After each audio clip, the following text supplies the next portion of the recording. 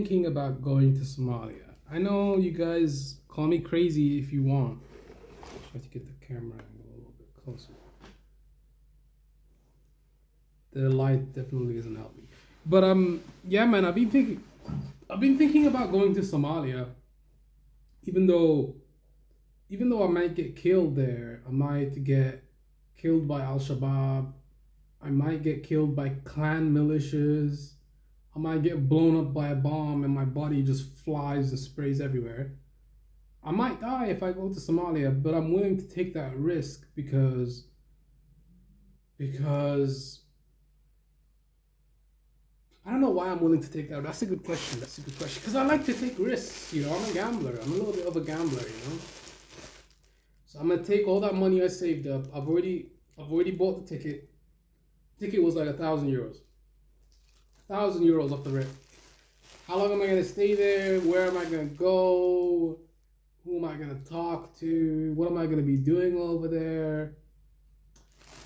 I don't know. It's kind of classified information. It's classified information, guys. I can't tell you everything, you know. But obviously, I'm gonna go to where my clan is from, which is Mogadishu. People are gonna look at me funny because of my tattoo. I don't think they're gonna necessarily care too much about it because it's like, dude, like, there's so many big things that these guys have to worry about, like civil war, terrorism, corruption, and they're not gonna be thinking about some Somali diaspora with a tattoo. Like, that's not something that they care about to a certain extent, you know. Obviously, I'm gonna get some weird looks and shit like that. Or I can cover it up and wear a long sleeve shirt. I mean, it is what it is. I'm willing to do all those things. But then when I go to Somalia, it's like I'm gonna have my GoPro, make some videos and shit like that, and I might get killed. But out of nowhere, I might just get shot in the head by some random person, and then the clan of the particular person that murdered me would go free because they have clan connections. You know, it's happened before. I saw it on Reddit. Like, some dude's friend went to Somalia, he got killed by some other dude, and then the clan protected him, so he didn't go to jail. He got off scot-free, essentially. It's an interesting dichotomy to kind of think about. So there's a chance that I might just get blown apart by a bullet or something. Someone might just kill me out of nowhere. And then the person that killed me, potentially, he can just go free. Because it's a free-for-all in that country.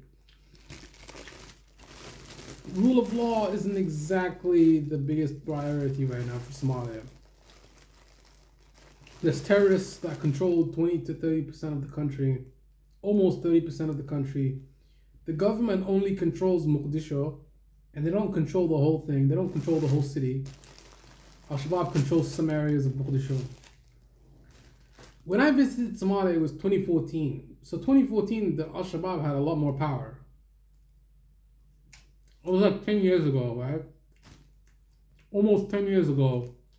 And the country hasn't really evolved that much. I mean, I guess if I'm going there, I'm going to see for myself, right? But, you know, I don't have any, how do you say, preconceived notions of how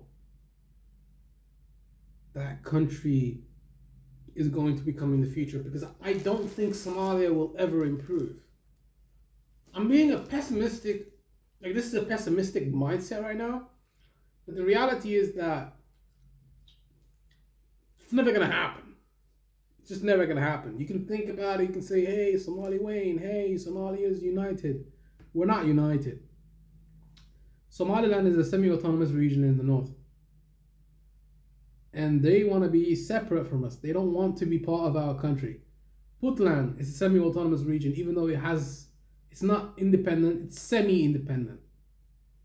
Like, it does have ties to the federal government, but the federal government doesn't control it because they're not strong enough to control Puntland. They have their own clan militia, they have their own clan politics. They don't answer to Mogadishu.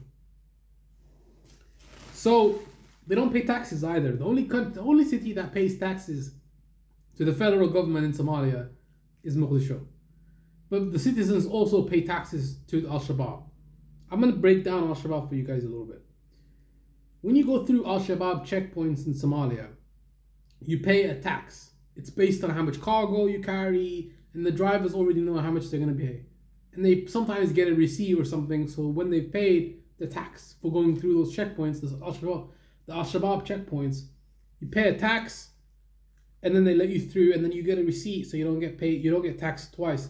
But with the this is the reason why Al Shabaab is kind of like supported more, because the government doesn't do, the terrorists do more for the country than the government does. So essentially what you have is this an anarcho state where the government has no power or little to no power. So that means that they don't control anything.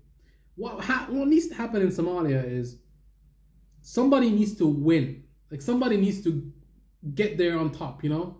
Like someone has to be super powerful and control the whole country. That's the only way we're gonna have a Somalia that's united, is with a dictator with an iron fist. Because democracy, as much as I would like it, I would love it, you know? Because I think self-determination, that's definitely important. But Somalia, I don't necessarily think it has any hope. Yeah, it's a country where, you know, most of the economy is built on remittance from abroad. So people like me, I don't send any money over there because I don't care. But like my dad, he sends money to his family back in Somalia. What is my clan, by the way? Air Absiya Muhammad Umar. Something like that. Air or Absi Muhammad Umar, and then Habr Gidir maybe? I'm not sure. But I'm pretty sure my clan is Air and then Absiya, and then, you know? So yeah, man, clan is definitely a big part of Somalia, you know. Clan. Well, you know, I'm gonna push back against that narrative a little bit. Even though clan is a big thing in Somalia, isn't clan a big thing in the Netherlands too?